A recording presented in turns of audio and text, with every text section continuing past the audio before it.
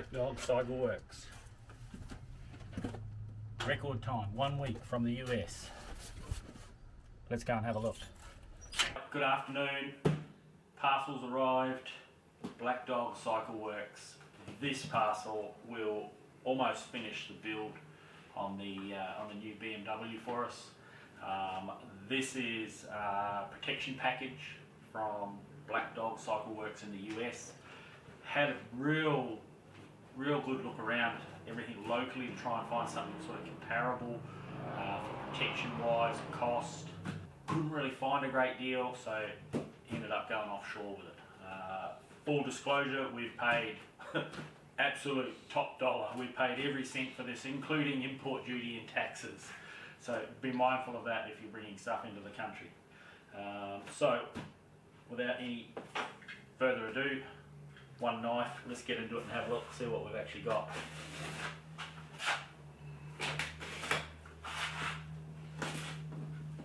Pretty well packaged, give them that.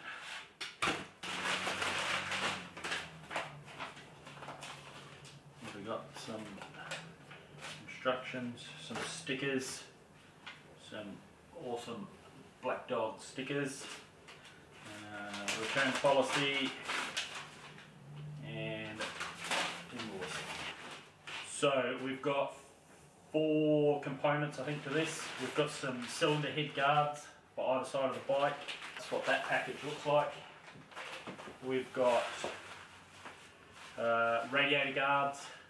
That's what this one here is, going by the packaging here. Super well packaged.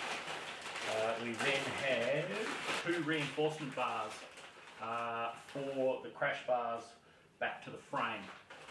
So the standard GS bars are sort of known for, if you tip them over, they're a bit soft and they will bend in. So this should alleviate that problem.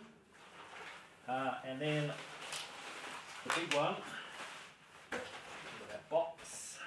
The big one is the skid plate. Just by the feel of that, it feels mighty chunky.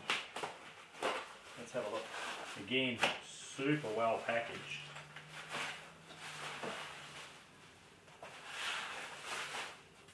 Awesome quality. And a nice hammer tone finish. Yeah, it's, I don't know, 4 maybe 5 mil thick, fully welded, ready to go. This looks like the installation brackets and the kit that go with it. So we'll leave those until we actually get to the install. Let's have a quick look at the radiator guards.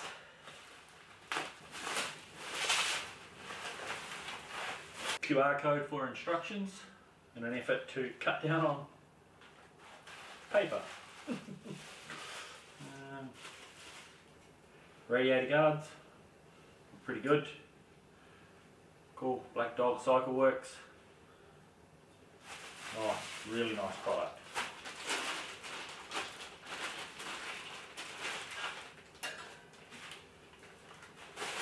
This is the reinforcement bars for the crash bars.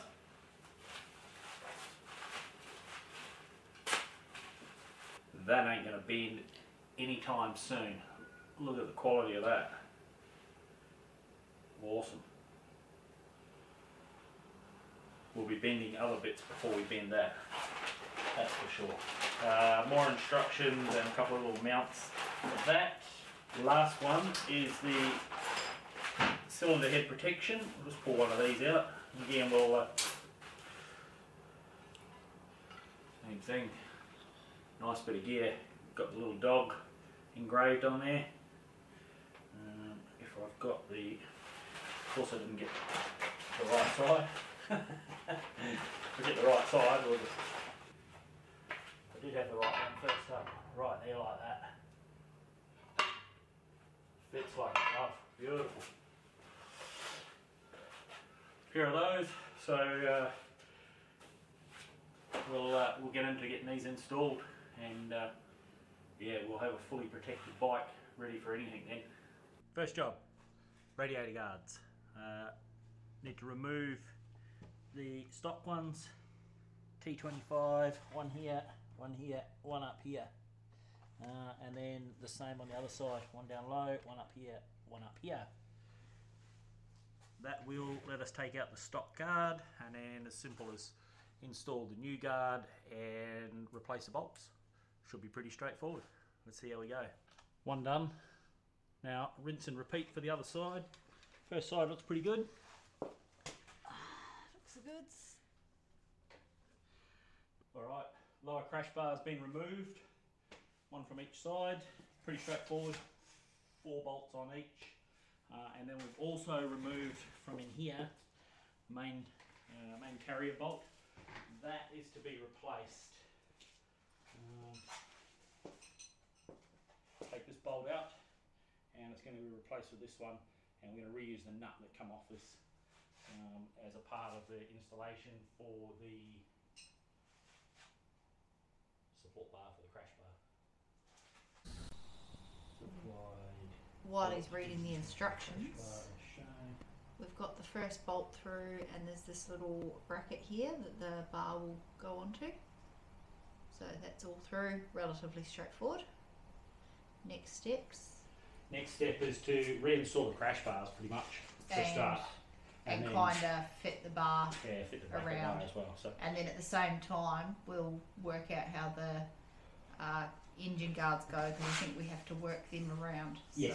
So we've got 2 sets of instructions on the go. Well, let's see what we can do. See how it goes. Yeah, so we've got the crash bar back on, and the bracket initially, and then just the bracket across. So hands are too big for this caper.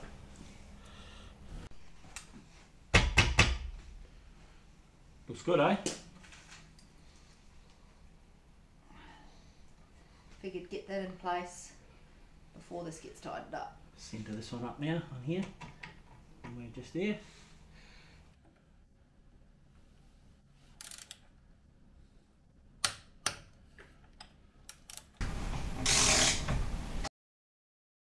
Morning. Coffee. It's after 10 because It's cold. that's how long it took for the day to warm up.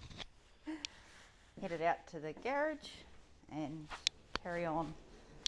Someone tells me there's not much left to do. No, just a skid plate for the bottom. Yeah? Are we doing it out here in the sun, or are we going to do it in the garage? No, we can pull it out in the sun. It's okay. Yeah? Alright, let's do this. 4 bolts? 6 bolts? 5 bolts. Oh. 2 at the front, 2 in the middle, and 1 at the rear. Cool. Alright, so plate off. This is what we started with. And this is what we're going to fit on.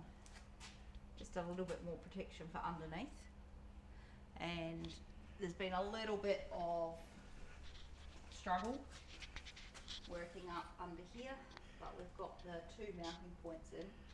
That one was retaining. Front one's fine. The rear one's a little tricky with the hose clamp scenario, but I think we've got them in the right place there now. So we'll have a go at fitting the plate up, and then we'll tighten them off once the bash plate's actually fitted up. All right, it is in. 4 bolts, wedged down in 2 there. Couple on the side at the back, and all in place. Job done. Don't know that I'm going to be a YouTuber that does install videos. Not really my thing. So sorry about the quality of this one, but it's about as good as it gets. It's on. Well, we don't have to do too much more, hey? No, I've just got to put a couple of little covers back on. That's it. Done. Ready to go.